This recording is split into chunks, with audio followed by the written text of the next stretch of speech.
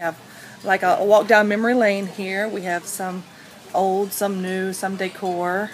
These are lots of bottle collectors we have here that enjoy coming in, and we get lots of travelers, and that's one of the things that they all do like to collect from different places. This is one of our newest additions. This is our large tin man that oversees the entire area. It's a nice little picture spot for the kids, right, to like to take pictures with him. How tall do you think he is? About 9 feet? 8? He's got to be probably 8 to 9 feet. Yes, ma'am. So you've got some new things, some old things? We do. Different vendors have different decor. Some of them have newer items. Some of his are new, and then some of them are vintage, and lots of nautical in this area. We have learned that there is a buyer for everything. There's a little bit of something for everyone, every taste, every style. Toys, new toys.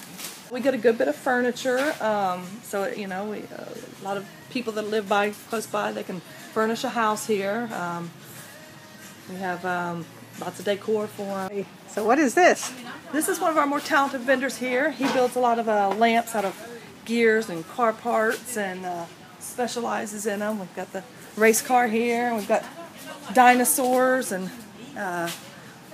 cup hangers out of wrenches. So he's a very creative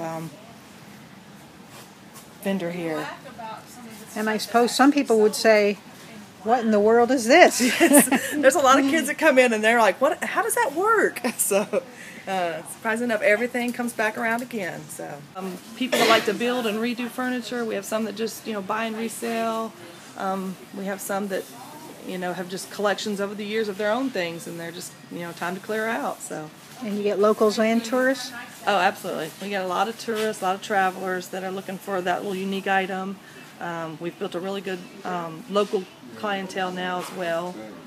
They like the ever-changing. They can come in every week and it's different.